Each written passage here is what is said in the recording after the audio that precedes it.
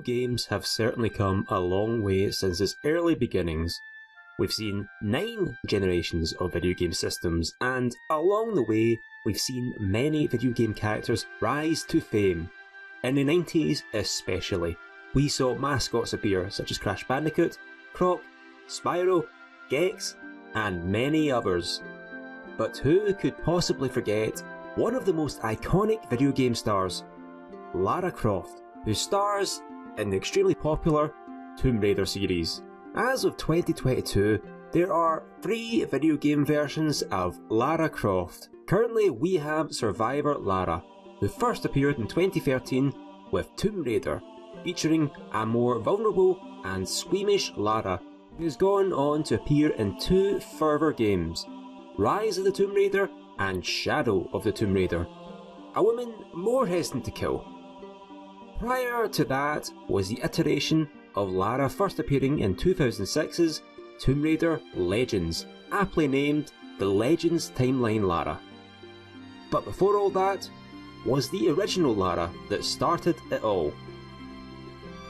Whereas Survivor Lara is a bit more reluctant to kill animals, the original Lara runs in, guns blazing, killing everything in her path, regardless of what they are. Oh, some wolves? Dead. How about this big old bear? How about it being big old dead? And my goodness, it looks like we've discovered dinosaurs, which we thought were long extinct. What a magnificent day for the science community. But also y'all are dead.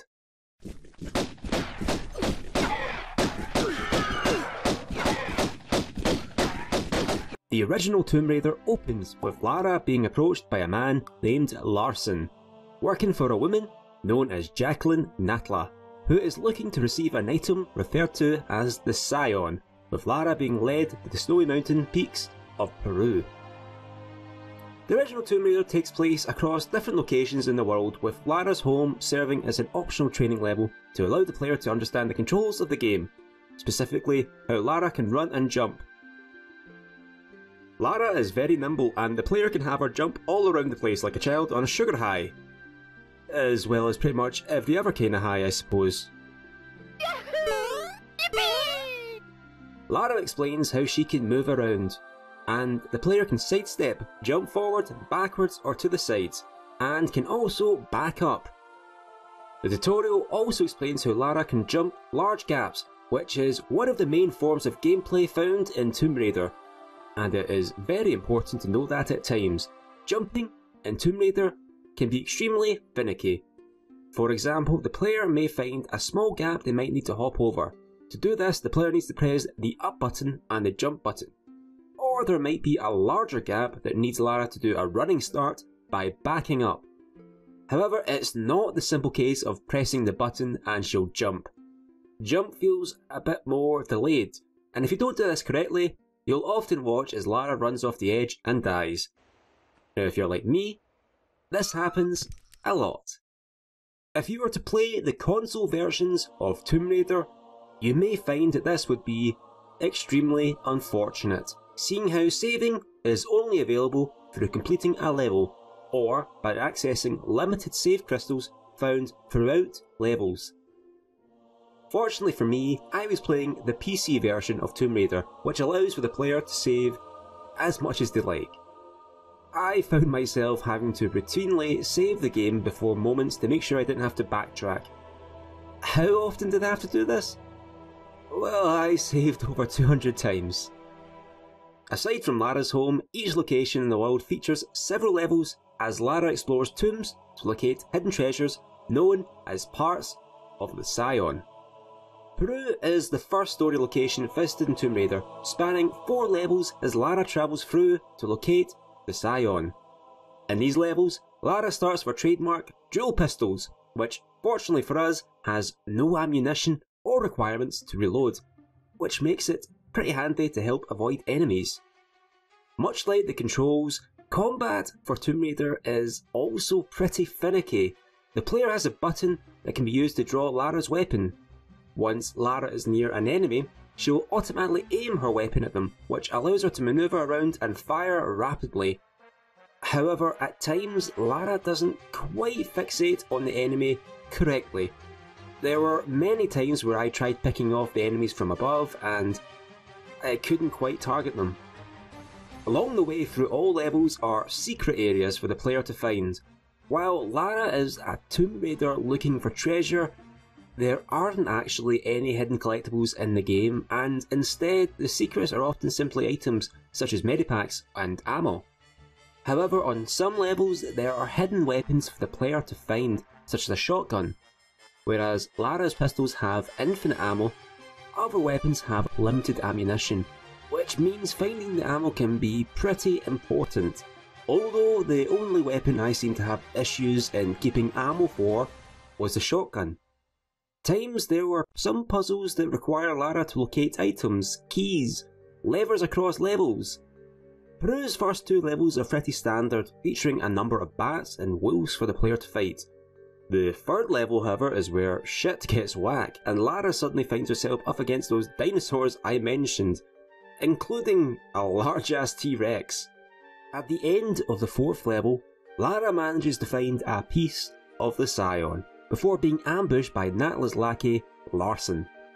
After defeating him, Larsen admits that Natla intended for him to kill Lara and retrieve the Scion piece, and that she hired a second mercenary known as Pierre to locate a second piece in Greece, leading us into the second location in the game. In Greece, Lara still encounters bats, but also encounters new enemies such as gorillas, lions and crocodiles, which present more challenges, especially when swimming in the case of the crocodiles. However, the most prominent enemy that Lara encounters while in Greece is Pierre Dupont himself. Pierre is a bit of a frustrating enemy, appearing frequently throughout the levels of Greece, sneaking up on Lara and firing at her. Pierre normally appears when Lara is making progress and will begin firing on her, which makes him incredibly dangerous, coupled with the fact that until the end of Greece, Pierre is unkillable. When the player deals enough damage, he'll scarp her off, leaving Lara to heal herself with medipacks she's collected.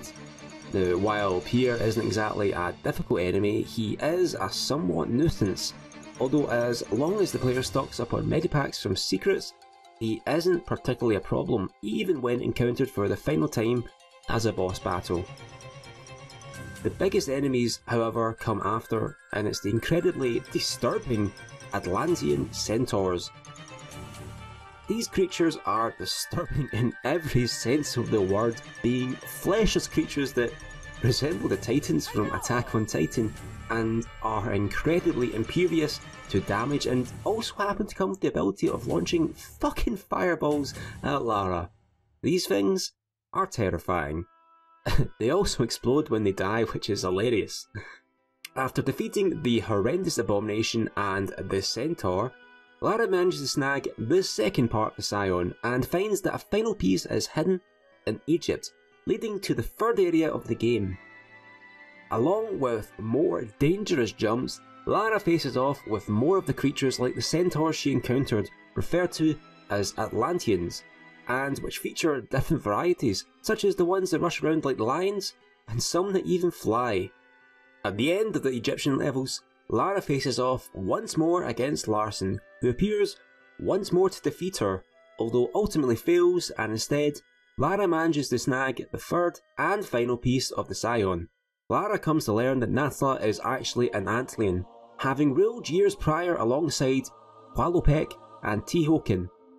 Probably said that wrong. But was frozen by the two after she betrayed them by creating a new race of mutants. Although once free, she sought to steal all the remaining pieces of the Scion. Outside, Lara is ambushed by Natla and her lackeys, stealing the Scion and all of Lara's weapons before ordering her remaining henchmen to kill her. Lara manages to escape, however, and stows away on their boat, leading to the final location of the game, the Lost Island. Due to Natla's henchmen and their grubby little hands, Lara starts with no weapons. She also encounters a few of the henchmen, with the most prominent nuisance being this cowboy looking motherfucker, who I accidentally stumbled across with no guns and had to watch helplessly as he gunned Lara down using magnums. Alongside this guy is some weird skater kid who has his own skate park and a pair of Uzis to fight Lara, and a large man who uses a shotgun.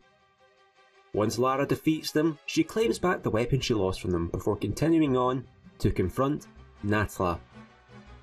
The next level features a horrific landscape of what appears to be pulsing flesh in large incubators containing the Atlantean mutants, including a humanoid mutant that copies everything Lara does. Ugh. At the end of the penultimate level, Lara finds Natla, who attempts to stop Lara from shooting the Scion and sends them both flying off the edge, with Natla presumably dying and Lara landing on the platform, facing off against a giant mutant, leading into the final level, which sees Lara face off against the giant Atlantean, which the co-creator Paul Douglas revealed on Twitter to be dubbed internally as the abortion. Ugh. As the player runs to escape before the whole place goes boom, Natla reappears carrying wings and firing explosives at Lara. Once knocked down, I thought it was safe to continue, only for Natla to once again get up and start firing at Lara. Once put down, Lara manages to clear the final stretch and reach the boat before the island explodes, ending the original game. Once completed, the player can start a new game, but instead starting with all the weapons that now have unlimited ammo. Although if the player owns the expansion pack, Unfinished Business, or Tomb Raider Gold as it was known in North America, the player gains access to 4 additional levels, with 2 being set in Egypt, and the final 2 being a continuation after defeating Natla, and contains more sections of Atlantis. In the process of patching the game for better use, it also appears that the patch I had gotten from the Steam support page contained the expansion pack levels, allowing me to access these bonus levels, and while I did start them, I did start to lose interest as I realised there wasn't much else to the game story-wise, and I began to struggle with some of the more difficult puzzles. The original Tomb Raider is a game I didn't really play when I was younger. In fact, I don't think I actually owned it, although I do distinctly remember owning The Last Revelation, but I struggled with that so much that I think it put me off the original series completely, and the Tomb Raider games until I played Tomb Raider Legend in 2006. But having played the first game for the first time, I found myself doing something that I haven't done since I was younger. I found myself getting hooked and actively losing track of time, staying up late and having fun playing the game. The Tomb Raider's original game certainly has a lot of clunkiness to it, since the controls feel as much as you'd think from a game from the 90s. But despite this, I also found myself forgetting that this was even a PlayStation 1 era game. As a result, I do honestly recommend this game, although I think it goes without saying that you might want to play the PC version with patches, because yeesh. Want to make sure you don't miss out on the next Noir Reservoir video when it's released? Then make sure you don't forget to subscribe to Noir Reservoir and click that little bell down there to be kept up to date on all future Noir Reservoir videos.